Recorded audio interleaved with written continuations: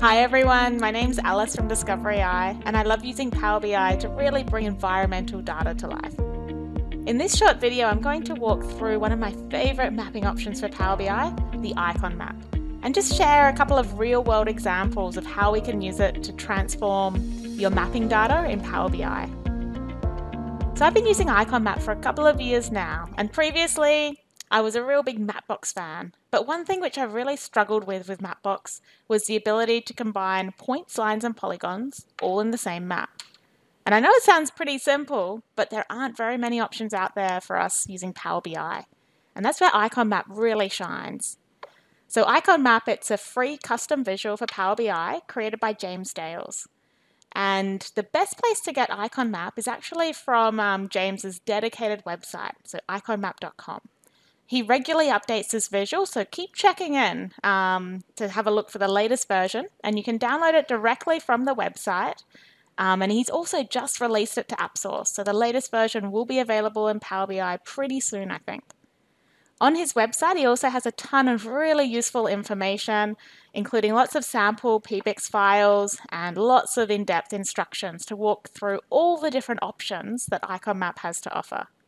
And while you're here, I'd really encourage everyone, if you love Icon Map as much as I do, to reach out and buy James a coffee, just to say thanks for all this awesome work he does for the community for free.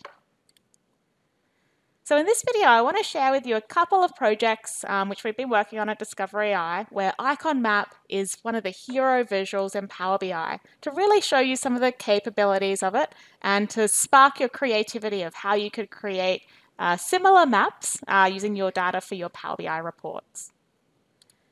So the first example which I'll walk through is a study we worked on with Gippsland Water to help develop their urban water strategy in Power BI, which is their 50-year plan to secure future water resources across their water supply region.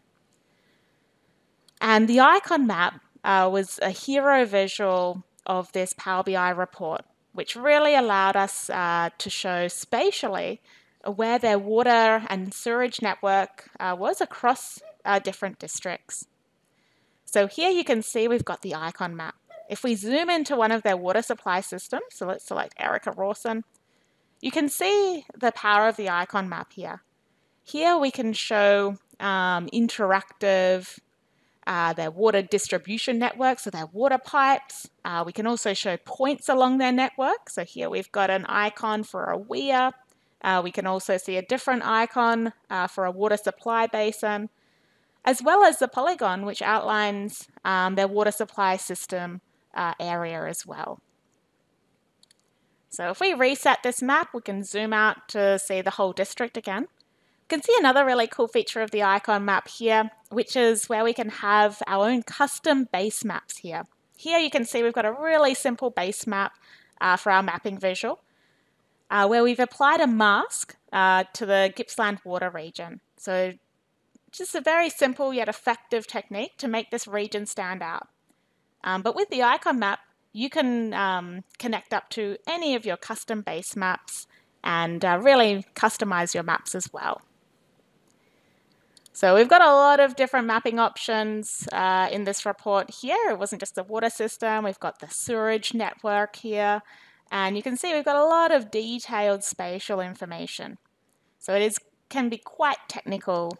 We can create really nice, rich, detailed maps using the icon map. So this was one example. A second example, which I want to quickly show you, is a project we worked on with the Department of Environment, Land, Water and Planning to create a series of Power BI reports to visually communicate Victoria's water grid. So we've got a lot of different Power BI reports here where icon map is the hero visual of most of these pages. So here you can see that we're using icon map to create this time a really simple map, but we've got some custom polygons here. So this is something that a lot of mapping visuals in Power BI don't let you do. So icon map, you can fully customize your polygons, points and lines. So here we've got some custom boundaries which represent the Victorian Water Corporation boundaries. And using icon map, we can also apply conditional formatting options to these different boundaries. Here you can see we're applying it to highlight regions where we want to invest in water infrastructure in the next 10 years versus the next 20 years. And I'll just scroll down to this bottom one here. And this has to be one of my favorite maps which I've created in Icon Map. It's very simple, but I think it's really effective.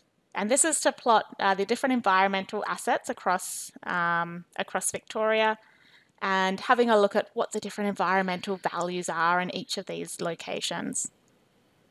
So this is where the icon map really shines, I think. You can create some really neat infographic style maps to effectively communicate that spatial information to really more non-technical audiences.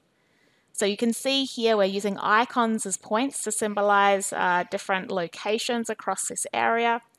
An icon map, it supports custom report page tooltips. So here when we hover over these different locations, you can see that it brings up all the different environmental assets that that area is protecting. Just like any other visual in Power BI, it's all interactive. We can click on different features from different slices and zoom into those locations as well. So that's a couple of different real-world examples of how you can use icon map in your reports. These are publicly available examples, so have a look at the links in the comment section below if you wanted to go and play around with these reports a little bit more.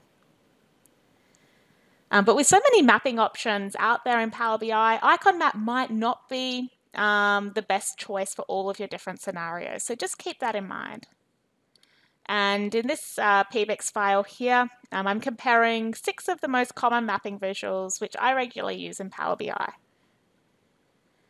So if your use case is really just plotting locations on a map, so say you have longitude and latitude points, and maybe some value that you wanted to plot as a size variable, maybe something like reservoir storage volume, then maybe the standard map is the way to go. This is a really simple mapping option. All you need is really latitude and longitude, and there you have your map. If you have a known geographical region, something like a state, a country, or maybe a postcode, then the field map in Power BI could be the way to go. In this mapping option, you don't need to predefine custom boundary locations. It's really easy to use. It's just matched up on the location. If you have custom boundaries, so in our example, we were looking at the custom boundaries for different water corporations across Victoria, then we've got a couple more options. We could have a look at the shape map for a really simplified map, just showing those boundary locations. You can have a look at using the Azure map, which allows you to have those boundaries as your base map. So it's not interactive, but it's still there to provide context. You could use a MapBox custom visual, which allows you to have custom polygons saved as tile sets on MapBox Studio. Or you could have icon map as well. So icon map allows you to do this really neatly with WKT files. So there's a lot of different options there. So just keep that in mind before jumping into icon map.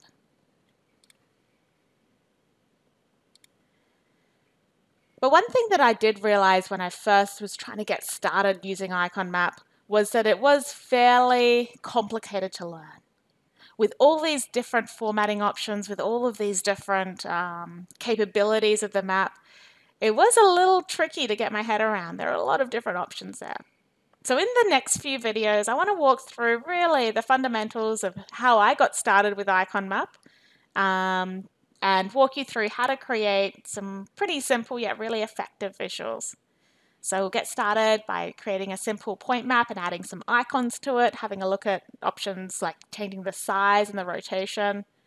Have a look at adding custom base maps to your map and also making those interactive, so we can make those dynamically interactive with different DAX measures. Having a look at combining point signs and polygons by importing WKT files. And also having fun with lots of the other formatting options, things like report page tooltips, customizing your fill and border and all of those different options which you have in icon map.